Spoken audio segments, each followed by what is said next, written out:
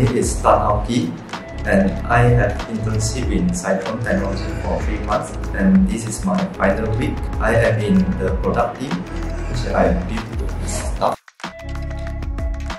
and I developed the code to run the robots and for the HuskyLens. I have built this robot for 2 weeks, and the challenges is to build the code to retrieve the data, which is you need to see the device address. Thank you for Cytron Technologies for giving me opportunities in here to having the internship to learn about the Pico stuff, the robots, and some PCB boards. And also I want to thank my supervisor, Adrian, for giving me these opportunities for this project.